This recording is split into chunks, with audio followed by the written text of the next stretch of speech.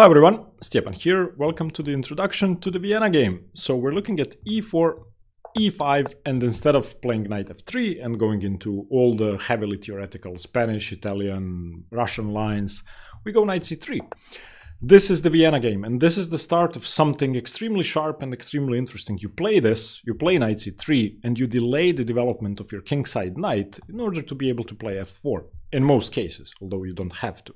So it's an attacking opening, it's a sharp opening. You're planning to put pressure on black very early on. Black has a couple of options of how to respond to this. Most commonly they go either knight f6 or knight c6. Knight f6 is going to lead to our main lines, the Vienna Gambit, the Mieses Variation and the Stanley Variation. And knight c6 is the so-called max lange defense, which is black's attempt to sharpen things up on their end and sort of copy white and aim to go f5 in many lines. Let's start with knight f6. Now, we have to look at a couple of ideas. The first one is the Vienna Gambit. The second one is g3, and the third one is bishop c4. Now, bishop c4 is going to be fairly similar to the bishop's opening. g3 is going to be more positional in nature, and the Vienna Gambit is going to be the sharpest of them all, and probably the reason why you played the Vienna game in the first place.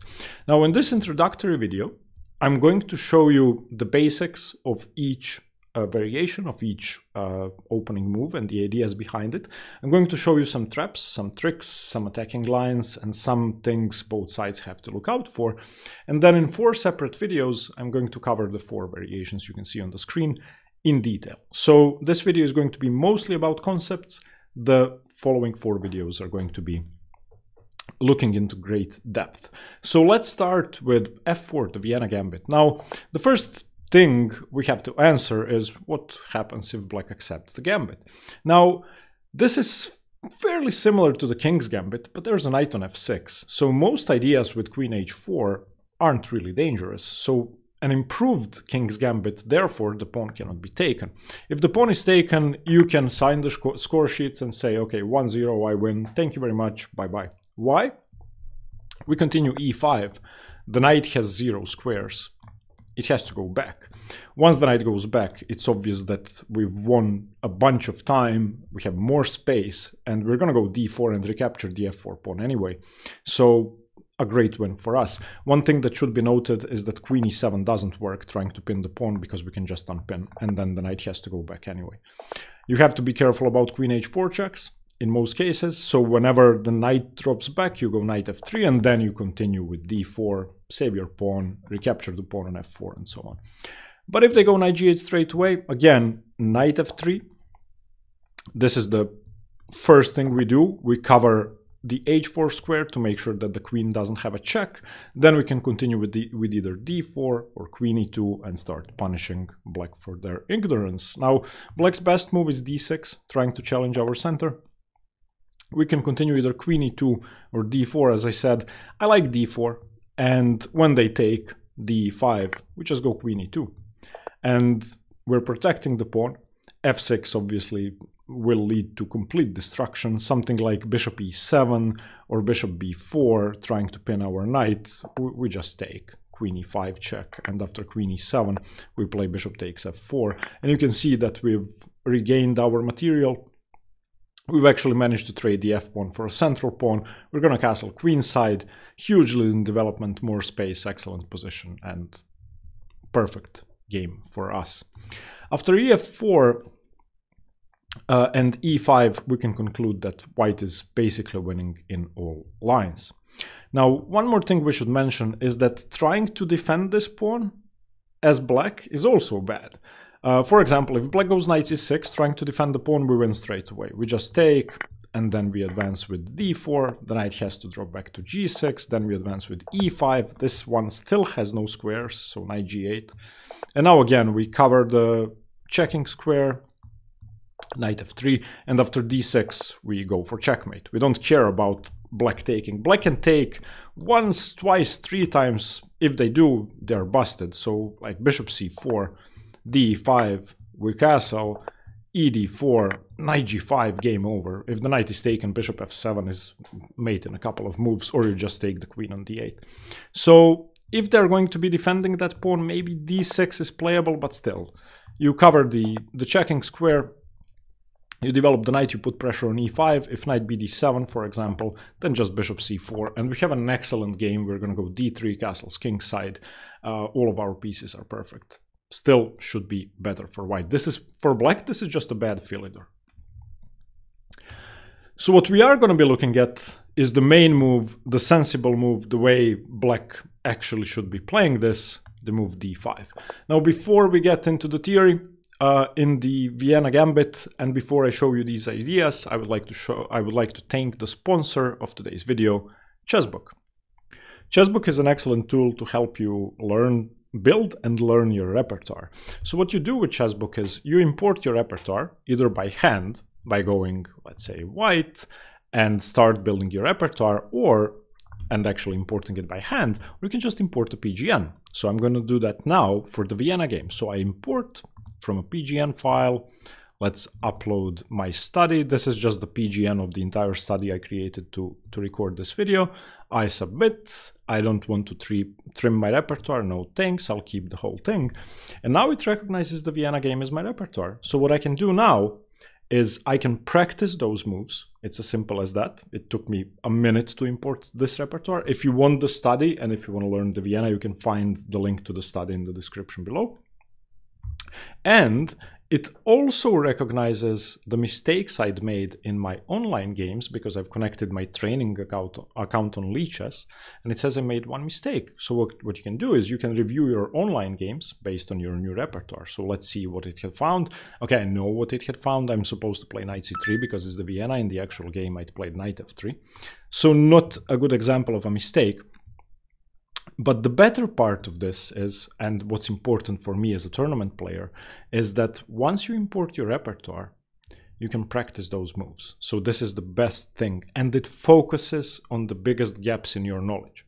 So let's say practice moves, everything that's due for review, and let's start. I go e4, I go knight c3, I play the Vienna, I can go f4, and it's going to quiz me on all of the options in my repertoire. Since this study was on f4 and g3 and bishop c4, I'm going to play all three moves. Okay, let's continue. f4 takes. Okay, this is just a bad move. It's showing you the mistake I've shown you in the video. So we go e5, and now we go d4 or knight f3.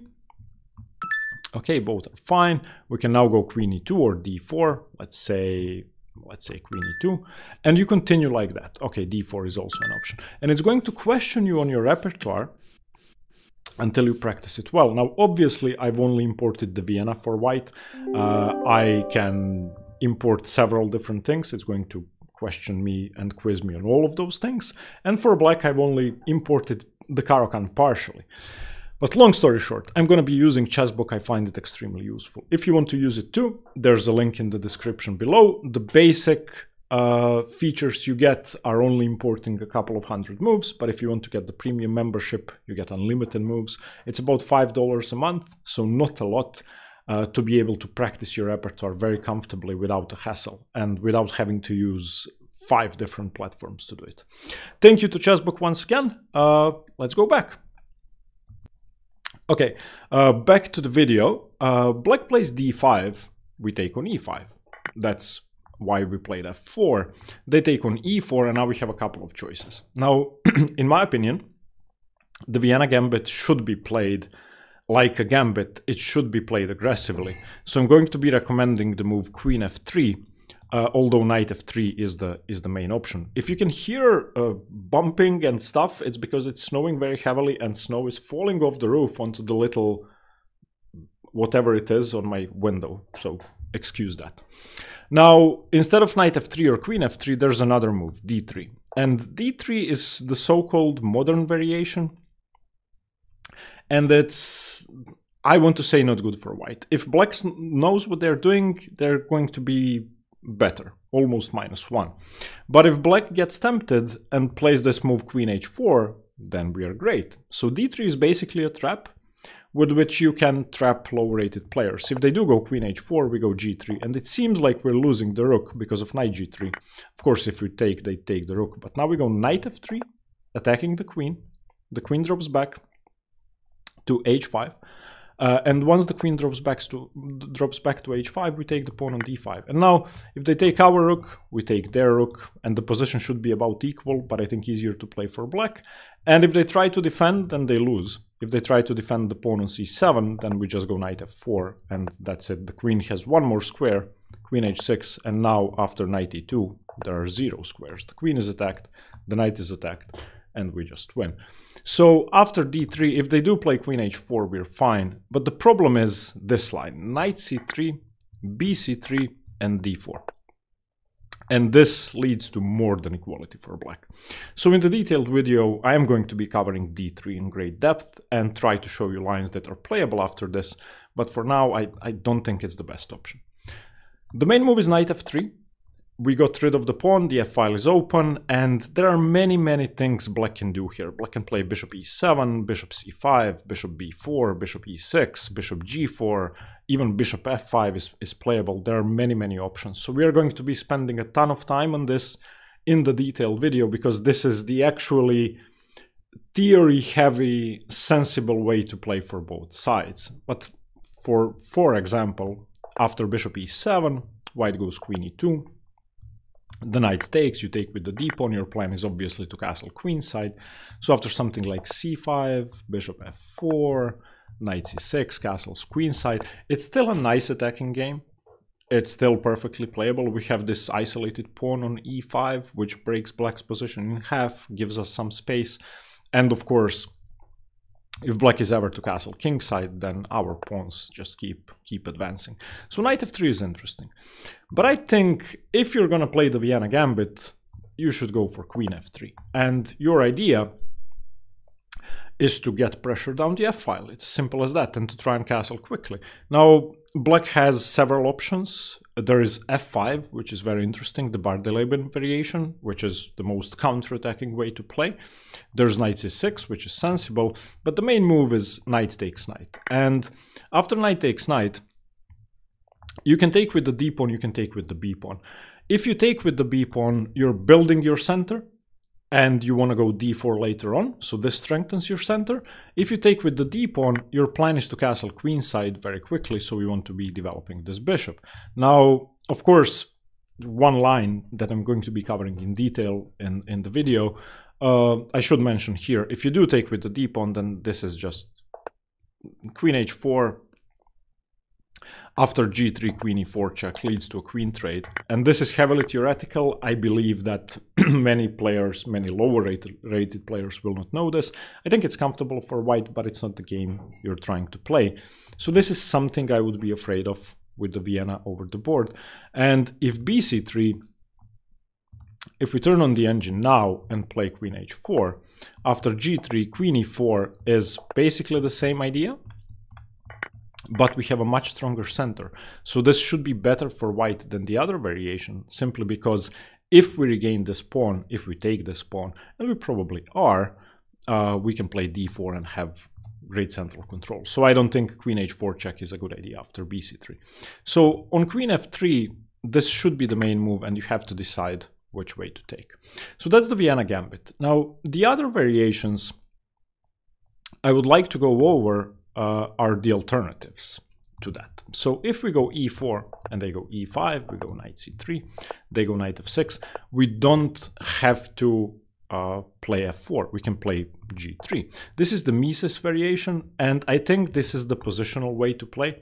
Black has many options, bishop c5, knight c6, even bishop e7 is playable, d6 isn't that good, bishop b4 is possible, c6 is possible, trying to play d5, but the main idea is d5 straight away, punishing white for not doing anything very concrete. E d5, knight d5, bishop g2, and you can see that this is a normal game. Knight c3, bc3, white is going to aim to go d4 at some point, white is going to have pressure down the b file, but black's position is fine. This bishop is very strong. White has a slight structural disadvantage because of bc3, but after d4, white's going to have a strong center. So when I do the video on the Mieses variation, that's going to be my recommendation for people who like to play positionally, but like to avoid a ton of theory. So if you don't want to go into a Spanish, but want something sound with less theory, you do this. Okay, the next thing I would like to show you is bishop c4, which is the so-called Stanley variation, and that's going to resemble the bishop's opening. So in the bishop's opening, you start bishop c4, and you may get some pressure on f7 early on, but the idea is still to avoid playing knight f3 in most cases. So this knight is going to end up on e2 more often than not. Black has a couple of choices. Black can continue developing with knight c6. And I should mention that we ever, at that point, play knight f3, we are transposing to the 4 knights and so on. Very boring theoretical lines. So we don't go knight f3, we go knight e2. But black doesn't have to go knight c6. Black can play knight e4, for example. And now we continue queen h5, putting pressure on f7. That's the idea behind bishop to c4. They go knight d6 defending, we go bishop b3, or we can take on e5 with check. And it should be a fairly symmetrical position after something like this, where we have this bishop, and it's fine. And this knight is awkward, and this bishop will have a hard time developing, but it's nothing major. I don't think bishop c4 leads to anything very exciting for white. Alternatively, black doesn't have to take on e4. Black can, as I say, play bishop c5 or bishop to b4. For example, if bishop c5, then d3, d6, knight a4, chasing this bishop away. If we get something like this, we are going to go knight e2, we're going to castle, we're going to play f4, and similar to the bishop's opening, we have some nice attacking ideas which can happen very quickly compared to normal Spanish or especially Italian lines where we do the same thing but have a knight on f3. So the mobility of our f-pawn is the key idea here. Okay, now the next thing I would like to show you is playing knight c6 instead of knight f6 for black. So if they don't go knight f6, if they go knight c6, this means that their f-pawn can move. They have different ideas like knight g7, and their position is flexible. This is symmetry, and of course just a tempo down for black, so white has the first move. And there are again a couple of options. You can go bishop c4, you can go g3, or you can go f4. So you have basically the same choices, but with the knight on c6. If you go bishop c4, black is most likely going to continue knight f6 at some point, so this is going to transpose to the Stanley variation. Although they don't have to, they can continue bishop c5 and keep copying you. If you play g3, this is of course going to resemble the Mieses variation, and again, if they play knight f6, it's going to transpose, but again, they don't have to. They can play something like bishop c5, we go bishop g2, d6, knight g2, and now black strikes at the center with f5. And you can see why black would like to play the max lange defense. It's just a sharp way to combat a sharp opening. So you're fighting fire with fire, basically. But my recommendation, if you're going to play the Vienna, is to meet knight f6 and knight c6 the same way with the Vienna Gambit. This is the Vienna Gambit within the max lange defense. We're going to cover it within the max lange. Of course, if at any point knight f6 is played under sound circumstances, we are going to transpose. But in this case, since there is a knight on c6 and no knight on f6, black can actually take ef4, and black accepts the gambit. Of course, e5 now firstly loses a pawn, secondly doesn't gain a tempo on anything. So playing the max lange defense, I think, is a way to try and avoid the Vienna Gambit proper. Still, no worry, we continue the same way. There's no knight on f6, so watch out for queen h4. We always start with knight f3. You know, one of the main reasons black plays the max lange defense is g5. And if you've seen my videos on the King's Gambit, this should be fairly familiar. This is the King's Gambit, but much sounder for white. If you turn on the engine, it says minus 0.6. So it's not a big deal. We continue g3, they continue g4, knight h4, f3, and d4. This is a fairly typical position you're going to be getting. And I believe it's extremely comfortable for white, even though there's this pawn mass moving towards the king side. For example, d6, bishop e3, sensible development. We want to castle queenside as quickly as possible. Knight f6, queen d2, d5, e5, knight e4 takes and castles. An extremely pleasant position where you, okay, have less space in the center on the king side. This is obviously fairly problematic, but your king is safe. You're looking forward to playing d5 at some point. This bishop has fairly natural squares. This knight is ready to jump into the game either via f5 or g6 at an opportune moment. We can start undermining this. It's pleasant. It's not completely sound, and black should be slightly better, but it's pleasant. So against knight c6, you can choose whether you want to go into a lesser version of the Vienna Gambit, or if you want to go g3 or bishop c4 and play a more positional game.